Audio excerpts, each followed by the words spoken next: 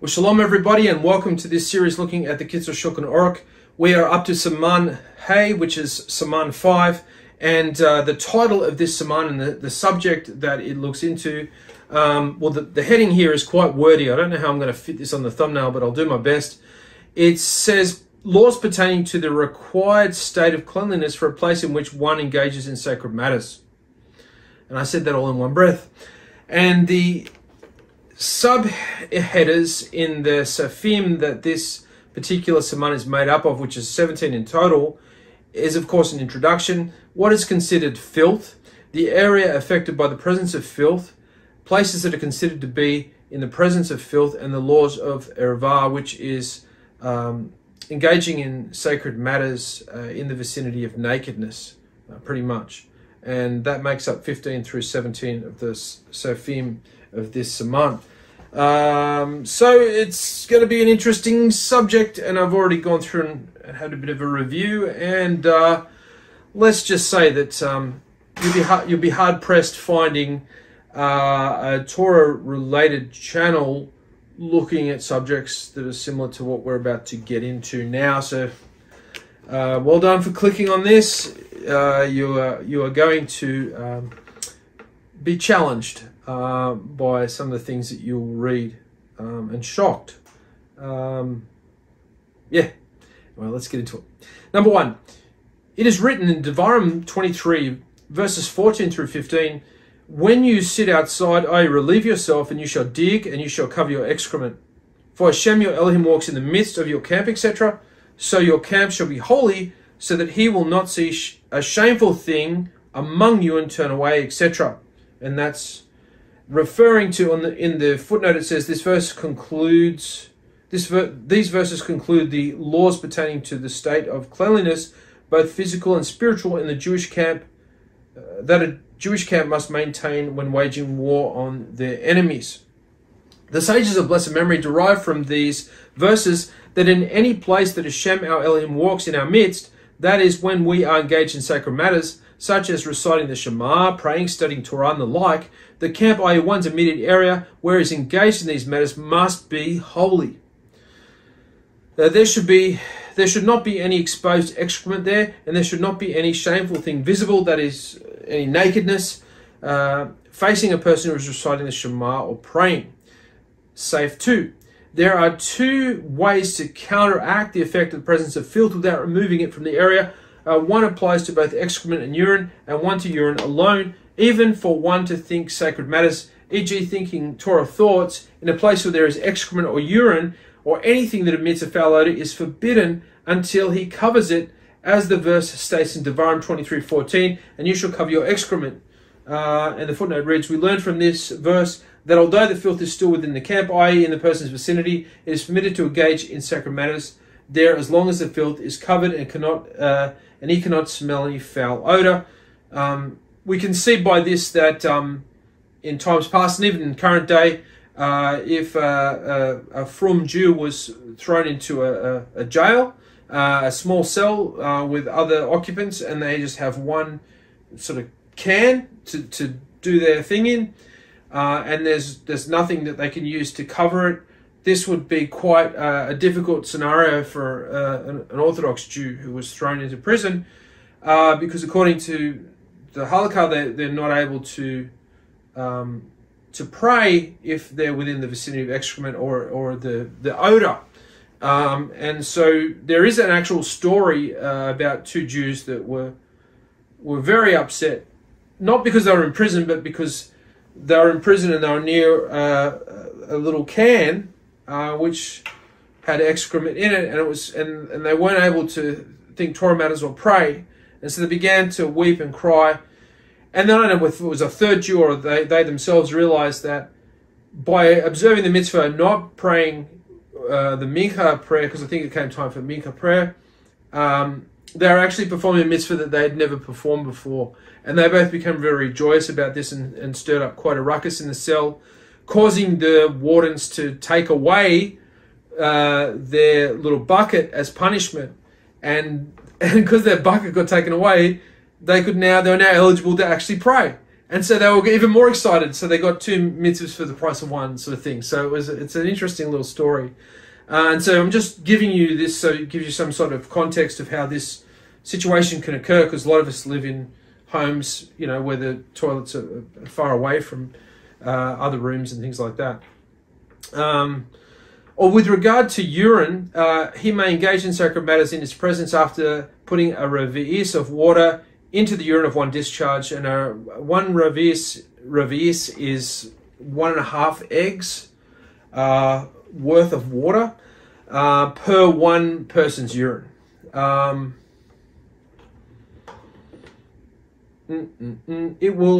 It makes no difference whether the urine was in the receptacle first or then water was added, or whether the water was in the receptacle first. Either way, the water is effective.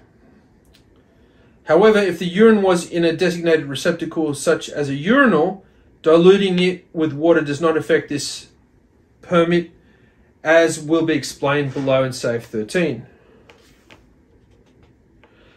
To negate urine that came from 2 acts of urination, 2 revi'is or reviot of water are required, and so on, even if the urine was absorbed in the ground or in a cloth. As long as there is still some moisture from the urine, he must pour water there before engaging in sacred matters. See also below 8032.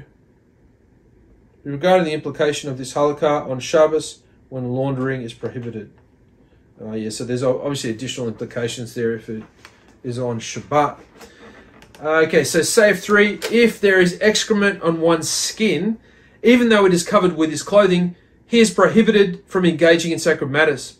As the verse states in Tehillim 35:10, all my limbs will say Hashem who is like you. This verse requires that all of his limbs must be clean when praising Hashem. So, by proxy, that is confessing that when we come before Hashem and daven and pray, that not only just our mind and our mouth, and maybe some of our limbs should be engaged in the act, but our entire body should be engaged in the act of prayer at the same degree. There are authorities who are lenient with regard to this requirement, but it is proper to behave stringently. In cases of pressing need, one can rely on the lenient opinion according to Mishnah Berurah 76:14, and obviously there are circumstances that may vary. Somebody who's Hash Shalom in a concentration camp, maybe they've been ushered into a shower room or something, and there's a lot of nakedness. Of course, one can pray. So there's various circumstances that can arise that mitigate these stringencies. We have to always be aware of that. However, if he has even a small amount of excrement in the rectum, even though it is covered, according to all authorities, the fact that it is covered does not help, because in its place the rectum is considered especially vile. 17. This is footnote 17. This does not include excrement that is in the anal canal, but only that which has left the body to the point that it is visible when one is in a sitting position, according to Mishnah Berurah 76:19. Regarding one who is afflicted with hemorrhoids, see Magan Avraham 76:8, who cites a responsum of the Redvaz about this case, which is in volume 3, 315 of the responsa. In our edition, the responsum is found in volume 1.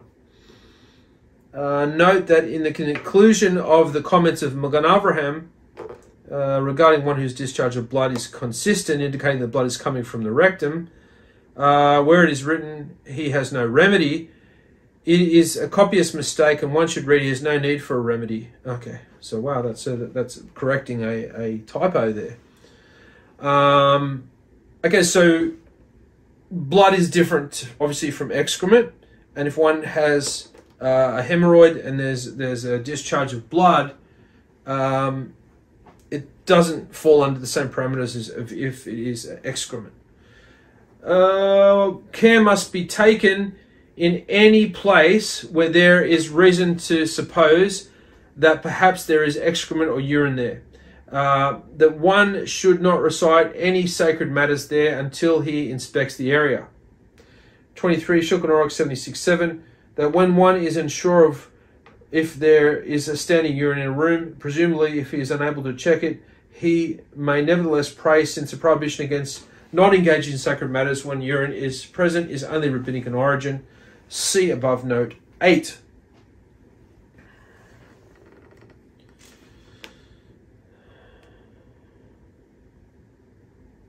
One should not pray on the ground level of a building if there is a place of filth in the upper level. Pre-Megadem, Siman 154, Mishbetzot 1. Say 5, the excrement of a young child which is not malodorous, is not included in this prohibition. The excrement of a very young child which is not malodorous is not included in this prohibition. When an infant reaches the age when other infants of that age are capable of eating a Kitzur of one of the 5 species of grain, even if only in a cooked dish, in the time frame that an adult could eat half a loaf of bread, in the Safe Migdal Oz by Gaon Rav Yaakov Emden Ben Svi, may his memory be blessed, it is written that this stage is reached when a child becomes 1 year old. One must distance himself when engaging in sacred matters from the child's excrement and from his urine. However, it is good and worthy practice to distance oneself even from the excrement of an 8-day-old infant. Save 6, human excrement, even if it does not emit foul odor, and likewise the excrement of a cat and of a nemia, which is a nemia is a type of cat according to a small animal resembling a cat. Some identify this animal as a marten, which is a weasel-like creature. See Rashi to Kulin, Tractate Kulin 52b. And the excrement of a tonegol adumi, also known as Englisher, hina, and an indic. One must distance himself from them before engaging in sacred matters, and that is a type of fowl similar to a chicken or a turkey. One must distance himself from them. The next point, the excrement of other animals, beasts, and birds generally do not emit a foul odor, and one need not distance himself from them. However, in the event that they do emit a foul odor, and likewise with regard to the carcass that emits a foul odor, or anything that emits a foul odor due to decay, and likewise with regard to a chicken coop, one must distance himself from them. Likewise, one must distance himself from malodorous waters, steeping waters in which flux or hemp is soaked, generally emit a foul odor, and one must distance himself from them as he would from excrement. Save 7, excrement which is dry, that rolling it causes it to crumble, no longer retains the halakhic status of excrement, but is considered to be like dust, as long as it does not emit a foul odor. However, if it has no odor because it froze due to the cold, since it can still return to its original state when warm weather comes, it still remains in its status of excrement. Excrement that was covered with snow has the status of covered excrement. See above, Save 2. Save 8. How far must one distance himself from excrement for him to be permitted to engage in sacred matters? If the excrement was behind him, he must distance himself 4 amos, 2.5 meters, I think, from the place where the odor can no longer be detected. And this applies even for one who does not smell the odor. He must distance himself the required amount as if he were able to smell it. If the excrement does not emit a foul odor, it is sufficient for him to distance himself 4 amos from the excrement itself. If the excrement was in front of him, he must distance himself as far as his eyes can see, until he cannot see it anymore. Even at night, when he cannot see, he must distance himself from the excrement the amount of space that he would be required to distance himself if he were able to see it during the day. If the excrement is to either side, one should be stringent and consider it as if it is in front of him, and turn himself so that it should be positioned behind him. Saif 9, regarding a room in which the congregation was praying, and excrement was found there, and even if it is behind the chazan, that is the cantor, and further 4 amos from the place from which the odor is no longer detected, nevertheless he must wait silently until it is taken out or covered, because in a congregational setting it is not possible that there will not be at least one person in the congregation who will be within 4 amos from the place from which the odor can no longer be detected, and that person would then be prohibited from listening and following along with the prayers that the chazan was reciting. We'll look at this last safe before we finish, and that'll get us about just over halfway through.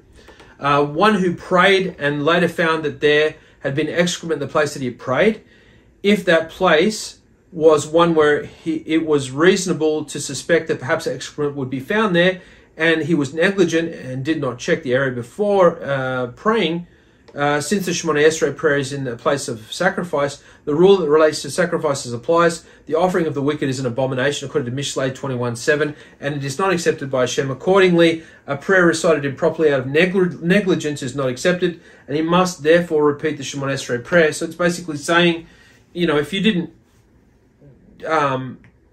pay enough attention to your surroundings before you engage in an act of prayer, then that has a reflection on the value that you have in your prayers, because you are not looking to pull out a gem in a place that's clean.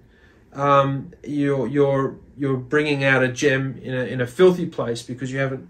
If anybody has anything physical of any, like a material object of any value, and they want to pull it out and show somebody, or engage with it somehow, they want to pull it out in a place that's clean. They don't want to get it dirty or anything like that.